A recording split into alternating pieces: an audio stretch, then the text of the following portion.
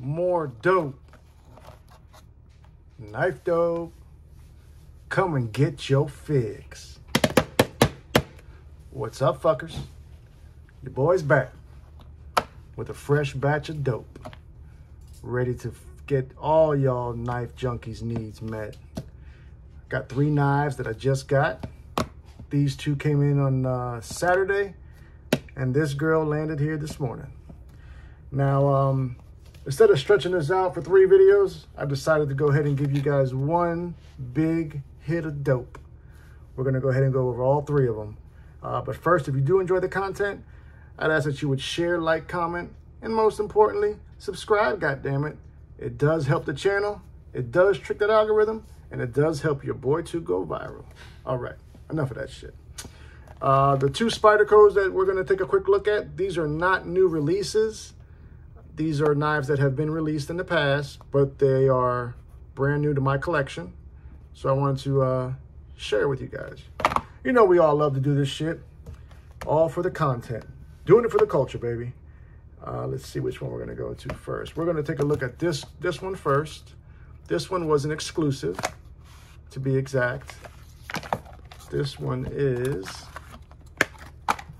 a St. Nick's exclusive, but not any St. Nick's exclusive. In my opinion, one of the most sought after. And I feel very fortunate that I've been able to add it to my collection. None other than the St. Nick's exclusive Native 5, baby, in CPM 4V. Man, would you look at that. She's a beautiful gal, isn't she? Real quick, in case you guys are not familiar with it, this knife came out, I believe, last year sometime. I'm gonna go ahead and give you a quick opportunity to pause and give a screenshot. Whenever you get these exclusives, they always will have an insert in there telling you about it. And whenever you have a stainless steel, they're gonna always give you this card notifying you of such. Just some quick things to look out for. Like I had mentioned, this knife sold out long ago when it dropped. So anytime you're able to get it now, you're gonna be getting it on the secondary market. I was very fortunate that I was able to actually get this. This is from Mr. Sharif Manganis's personal collection. He kept it in exquisite condition, and it is now part of my collection. Real quick, I'll go over some specs for you guys. Overall length on the Native 5 is coming in at 6.98 inches. We've got a blade length coming in just under 3 at 2.98 inches. Once again, we're rocking that CPM 4V. Close length on this knife's 4 inches, and your blade stock thickness is coming in at 125 thousandths. Now, for y'all who might not be familiar with 4V, super tough steel, great wear resistance. Not a stainless steel though, so you got to take care of it. It's actually one of Spyderco's most iconic models, to be honest with you. It's been in their lineup for as long as I can remember. This version you see in front of you does have the signature theme of St. Nick's, which is the black and red. This knife in front of you does have the vibrant red colored handles, which are constructed from the peel ply texture G10. The handles are also supported by stainless steel backspacer for added strength. And also housed in here is the very reliable, very strong back lock. True ambidextrous lock, to be honest with you. You can actuate that lock right or left-handed, and you can deploy the knife and close it one-handed. Not many back locks are like that. However, Spyderco has mastered it, and it is one of my favorite models. That forward finger choil does allow for a full purchase, no refund. Full purchase, no refund. That's right. Let me throw up a couple of knives real quickly in case the numbers don't do it for you. Do a little size comparison. First up, we're going to put it up there against another St. Nick's exclusive, and that is the PM3. There you go, seeing it up there against that PM3. Keeping that same vibe, let's go ahead and throw it up there against the Sage 5, baby. So there it is up against the Sage 5 and against that PM3. Hopefully that gives you guys a good idea on it. That's about it we're going to be doing on this knife. It's not like you guys probably haven't heard about it before. I just wanted to share. So that being said, let's get to the next one, goddammit. All right, this next one that we got up here. This one, just like the one we just took a look at, is one that I had been wanting for quite a long time. I've heard all positive things about this knife.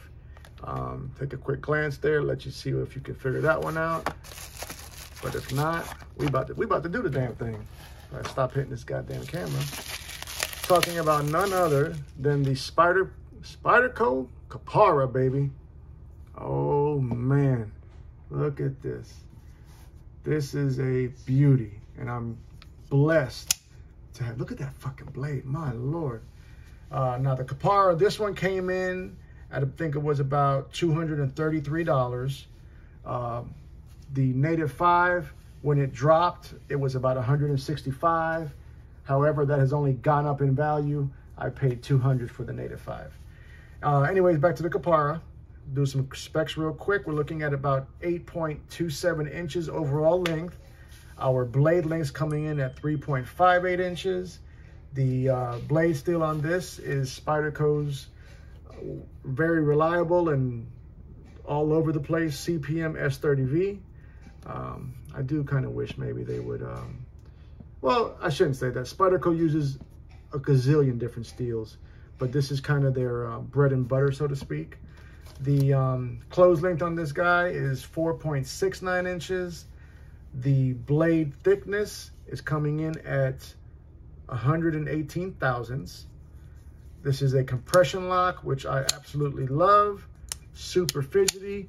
You can, and it's a true ambidextrous lock. Some may argue because they say it's a little bit harder for a left-handed person to actuate it. I disagree. It does have a reversible deep carry wire pocket clip, right or left hand tip-up carry. These scales are constructed in true solid carbon fiber. There is some contouring going on. Let me give you guys a little bit of history on the Kapara. The Kapara is actually the brainchild of the Australian custom knife maker by the name of Alistair Phillips. This is actually basically an homage to the popular redback folder design from Mr. Phillips. The name itself is actually named after an Australian spider that has a distinctive red stripe along the back of its abdomen. So because of that, Spyderco went ahead and replicated this by putting in this red backspacer. I think that looks pretty awesome. It does have skeletonized liners. So they worked on giving us that weight reduction. And you guys can see there, but there's quite a bit of weight reduction in there. Skeletonization is in full effect. Now the liners are capped with the solid carbon fiber scales. These are also crown scales. Fills the hand nicely. The ergos are official. You do have that 50-50 finger choil, which also does allow for a full purchase, no refund. Full purchase, no refund. That's right. Super slicey blade, fidgety as a fuck. Let me put up two knives real quick to give you guys a better idea.